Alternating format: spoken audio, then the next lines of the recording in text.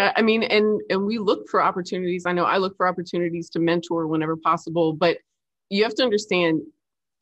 there's a blessing and a curse to media coverage in regards to women coaches, because what it looks like sometimes is that we've just sprung up out of nowhere, whereas there's hundreds of women that are at various levels of football, whether at high school, college, semi-pro, and they've been out there kind of doing it on their own, and they've been earning those positions on their own without any help from anyone else. Where this starts to take shape is the pipeline that Sam Rappaport has just championed and put together with the NFL, the women's forums that she has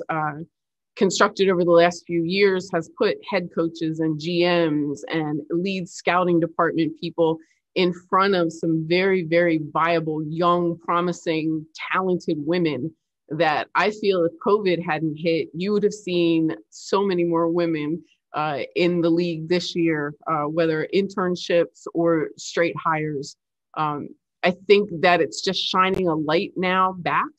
on the women that are already out there. But yeah, I mean, I get questions all the time, and from young men also, because we're all kind of striving to do the same job in the same workplace. And if I can provide any help to them, I certainly answer questions when I can.